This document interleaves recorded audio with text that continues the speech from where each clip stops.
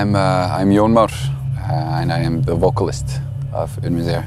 I just didn't want to be stuck in one place, and that one place being Iceland. I really don't want to be stuck here. I am Pt.1, and I play guitar for UNE MISÈRE'S. The atmosphere of like tourism and like the people that come in here, that kind of like, this is the most beautiful place on the planet, and you kind of go, nah, like it feels forced for you to say that it is. And when you live here during the winter, it's 24-hour darkness, and it's depressing, and it's hard to get up in the morning, and it's hard to go to sleep, and it's fucking miserable. Like it really can't really put it any other way. My name is Gunnar Jones, and I play guitar in UNE MISÈRE'S. Like, we never sat down and we were like, okay, like isolation, that's gonna be our thing. It's just something that is in everyone that's from here.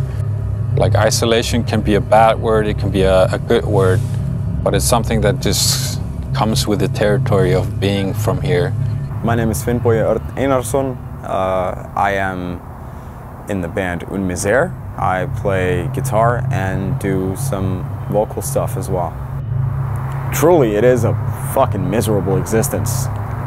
Everything's gray out, and I get it if you're coming from a different country and you know, you have t-shirt weather every single day.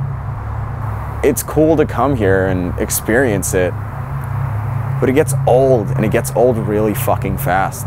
My name is Pt.1, and I play drums for UNE MISÈRE'S. You just want to get out of there at some point, like escape it, but you can't go anywhere, so it's hard. It's really hard sometimes.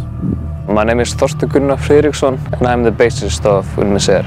Icelandic folklore is really fucking depressing. It's like the Grimm brothers tales, but sometimes even like more horrifying. There's like no positive folklore in Iceland. It's all just like people dying and shit.